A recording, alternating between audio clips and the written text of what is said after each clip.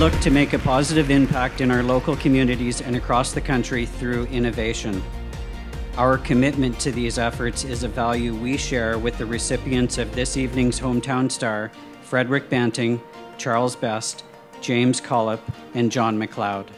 So today, on World Diabetes Day, which is also Sir Frederick Banting's birthday, we reflect on more than a century since the discovery of insulin and pay homage to the collective efforts of Banting, Best, Collip, and Macleod, who took an idea from beaker to bedside in under a year.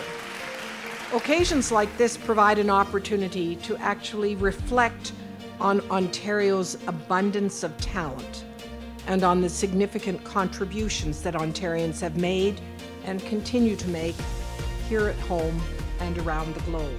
And it all started right here in London, Ontario, 442 Adelaide Street North. This is the place, for those who have not yet had the tour, that on the second floor, in his bedroom, woke up one night and put together 25 words that changed the world. At its core, the incredible life-changing discovery of insulin is a story of triumph over failure, life over death.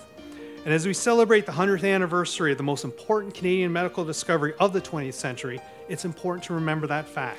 Thank you very much. And that is why Scotiabank is thrilled to support Canada's Walk of Fame and their Hometown Stars events. Not only are we celebrating the inductees whose actions and stories have had a profound impact on the whole country, but we're celebrating them in the communities where they have come from and those who have supported them on their journey to success.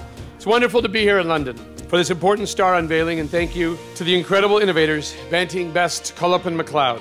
You've heard many great things about them today, so I won't go into their lives, but I want to talk about what their extraordinary discovery meant to the world. We inducted Banting and Best and Collip Macleod last year into Canada's Walk of Fame, and being here at Banting House brings this full circle. By bringing our incredible inductees back to their hometowns, we're not only honoring them, but we're honoring the people who are part of their walk to fame. My grandfather, he dedicated his entire life to medical research and traveled the world talking about diabetes and medicine. He always came back home here to Canada, of course. This is really, truly a great honor. Thank you very much.